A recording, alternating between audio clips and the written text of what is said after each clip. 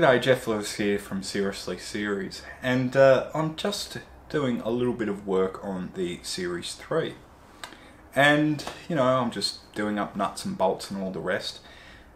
And obviously, certain thoughts go through your mind when you're doing sort of, not monotonous, but, you know, work that's relatively simple and everything's going according to plan, which only happens some of the time here.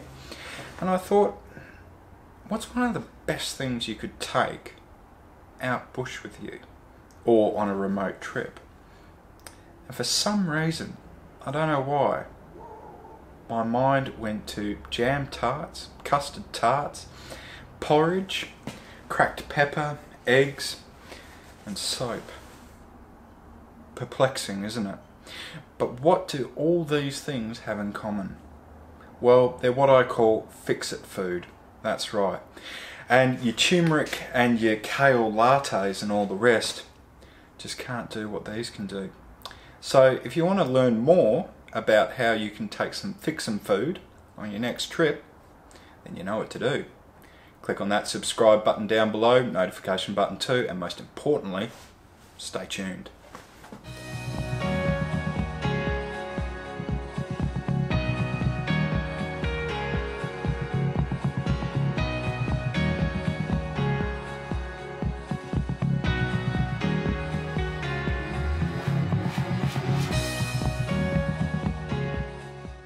I don't know about you, but I don't know what the rich people in the world are doing.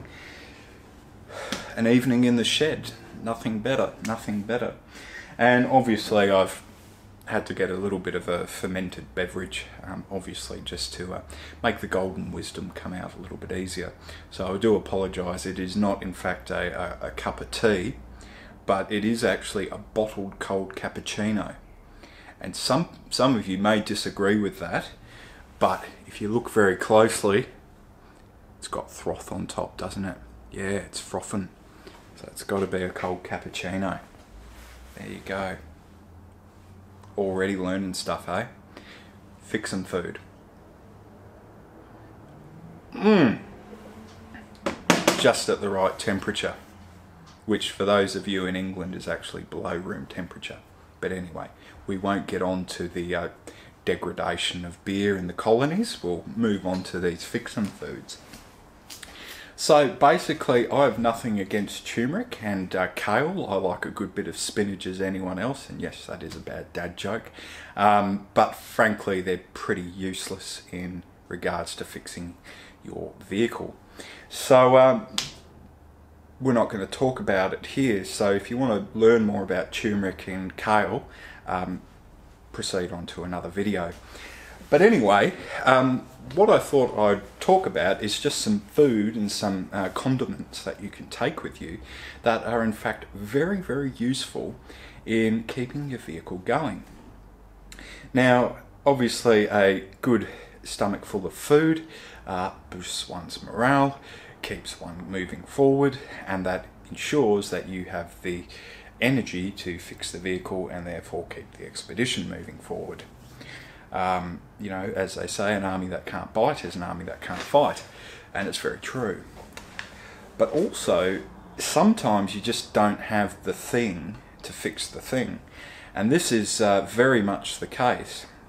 Now, we've covered numerous little, I guess, fiascos here on this channel over the years, and for those of you who haven't seen, we've done videos on putting eggs in radiators, and caged eggs work better than or battery raised eggs because the free range ones are bigger and they tend to range freely over the side of the radiator and go elsewhere, which isn't what you want. And then obviously cracked pepper. And we cheat. We don't actually take a pepper mill with us. We actually get the pre-cracked pepper with us, so it doesn't have as much bite. But anyway, we've talked about that, and obviously, you know, how you can use it to fix a radiator. And for those of you who don't know, it's very, very simple. A radiator is really no different to a kettle. It ends up becoming a pressure vessel, and basically we all know how hard egg is to get off a fry pan when it's been absolutely burnt to cinders. And cracked pepper is really no different. So all it basically does is it finds where the crack is, goes to that point because it's in a solution in the actual radiator itself, or even if you've got a head gasket issue, goes through the water jacket of the motor, gets to that point where it's escaping, sets, cements, works like a charm. So that's pretty simple. I've heard people putting salt in, but salt equals rust. Mind you, if you've got a blown head gasket and oil's going in the water, that doesn't really matter, I guess. But anyway, so yeah, so that's certainly 2 fix-em foods I would certainly recommend. Now another one is porridge. Now porridge or oats in their raw form are absolutely fantastic. But the best thing you can get is instant porridge. Now instant porridge is a powdered variety, and this is really good because because it's finer. When you put it in water, it's got a greater surface area than round oats, and therefore when you're wanting to get your porridge done quickly, it works very effectively. And this is another one that's fantastic, once again bunging in the radiator. So that can get you out of trouble. So, and oats are a great energy source too for the individual. So that's another one, another fix-em food for you.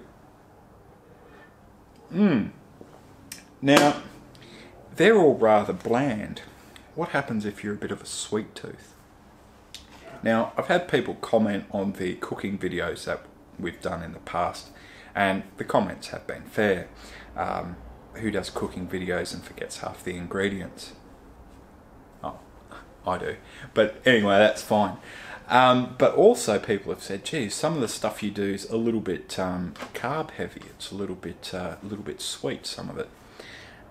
And it's pretty simple. If you are out in the middle of nowhere in extreme heat or extreme cold, and your Land Rover's getting bogged all the time, or it's getting stuck, or you're having to fix it all the time, you actually burn through a lot more energy than you'd realise. When I did the canning stock route, shocking as it seems, I must have lost at least 10 kilos in doing that. And so don't go on Jenny Craig, just go on a Land Rover trip. But basically what I'm getting at is it's not the end of the world, and having a few sweets along the way isn't a bad thing, because if you feel guilty about it, just go get your Land Rover stuck on a sand dune and spend half a day digging it out. You'll burn it off pretty quick. But anyway, what I'm getting at, in a roundabout way as I usually do, is tarts are very good. And I'm talking about the pastry variety with a little bit of jam in there, or if you want to really shine people on, a bit of custard. Getting a few of them and actually chucking them in the icebox, esky, fridge, whatever, is definitely the way to go. Now, many of you are probably thinking, where is this going? Pretty simple, in your mouth. So you just get the tart, you eat the tart, but the great thing about tarts is they come in a, we call it aluminium, foil, like little dish. And what you do is you keep that. You don't throw it away, you keep it in the front of the car. Why? Well, if you're out in the middle of nowhere and your car's stopped, the fuse is blown, or the relay's stuffed, what are you going to do? There's no fencing wire around, which is a bit of a dodgy way of doing it. What are you going to do? Oh, I've got alloy foil or aluminium foil because I've just had a juicy jam tart. Fantastic. And then what you do is you just rip a little strip off, and depending on how many amps you want it, you just twist a little bit more, thicken it up, arc it out between the 2 points in your fuse box.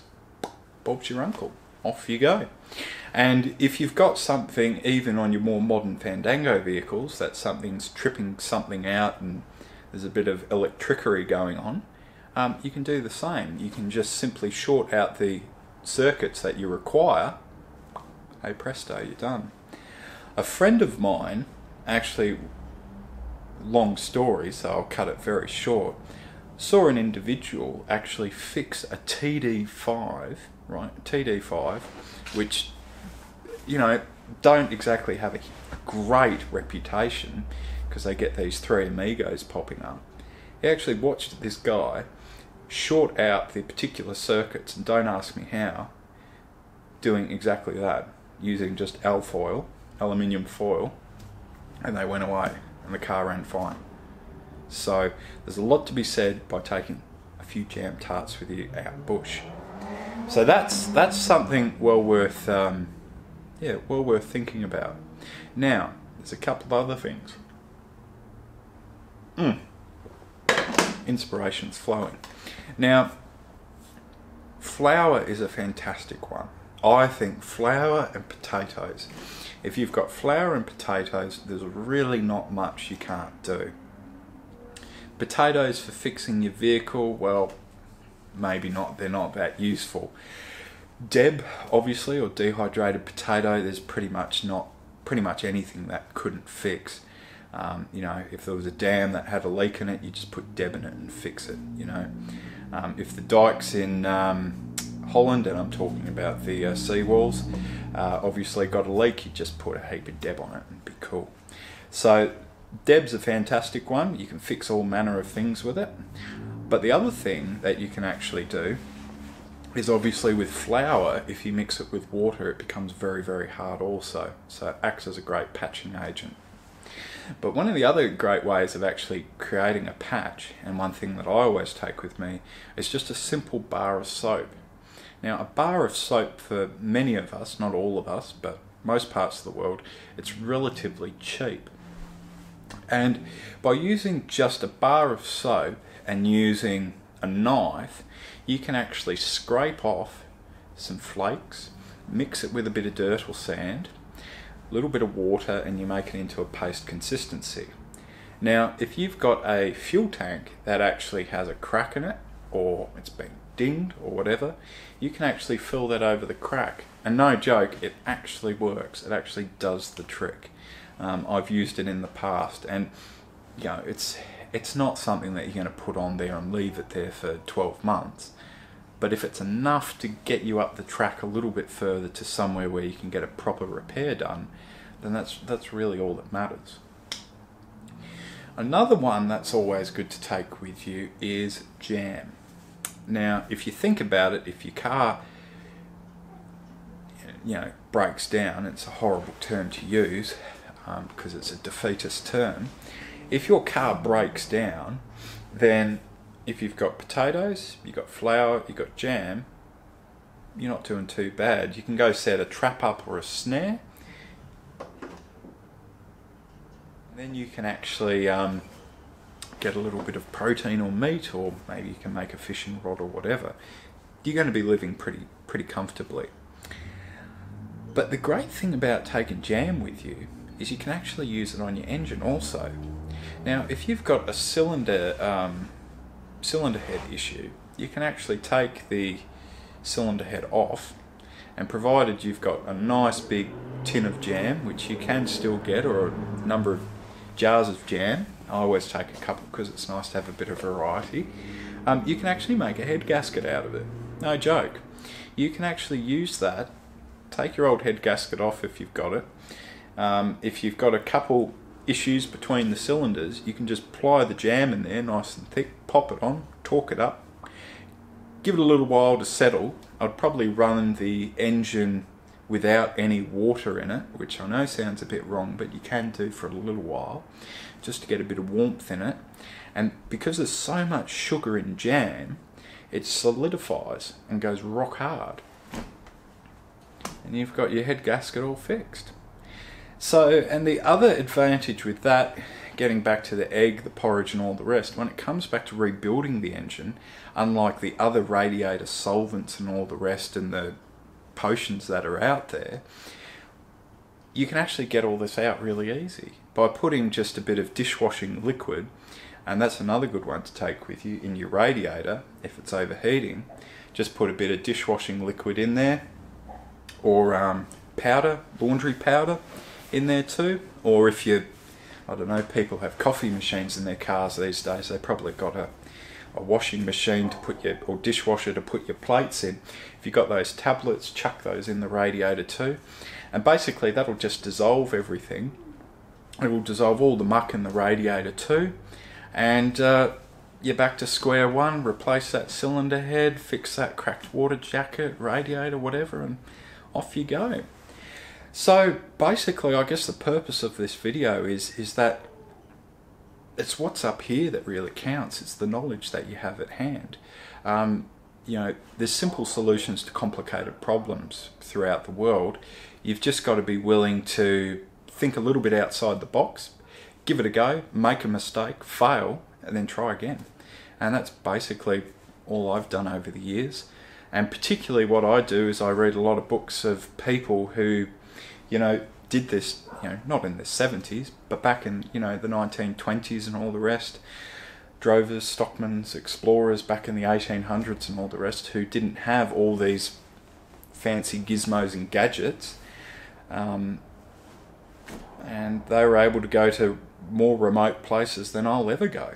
So, you know, just a little bit of food for thought there anyway. But anyway, I hope you just enjoyed this sort of random video, or random thought that just popped into my head. But yeah, anyway, hopefully it's been of benefit to you. So anyway, if you're enjoying the content here at Seriously Series, I very much encourage you to click on that subscribe button down below, click on that notification button too. It does make a big difference to the channel. And if you've been watching our videos for quite a while, please do click on the Patreon icon and please do check us out there. You know, all proceeds go to the trips, the restoration of these vehicles and all the rest. And obviously the more support we get, the more content we can bring your way. But thank you very much, and I hope to see you in our next video. Cheers.